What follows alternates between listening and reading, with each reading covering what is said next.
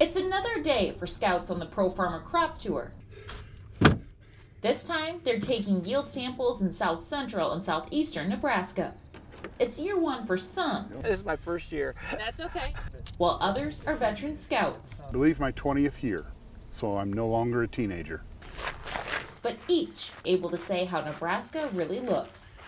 Our route has been south of Hastings, Nebraska, and it is some of the most productive soils in the United States, especially when they can put water on it. When you get off of that plateau, I'll call it, and into the hills where the water irrigation isn't there and the soil changes, it goes off pretty fast.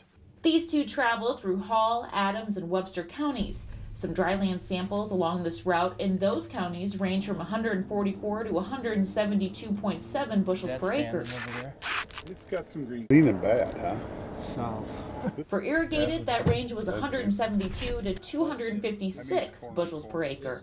They saw corn like this. This is corn on corn no-till.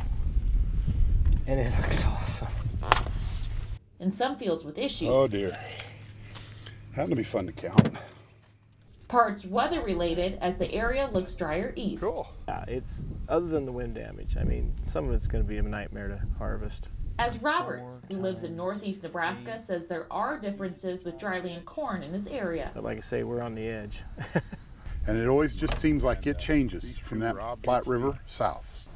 And it either goes good or bad. For soybeans, pods are filling out. 7 pods right there, 10 if you count from my finger up. But there are weather factors too. Right here, this. Oh. That is the hail bruise. The beans really need a drink if they're in dry land of any kind. A look at Nebraska as Scouts continue down the road to the next state.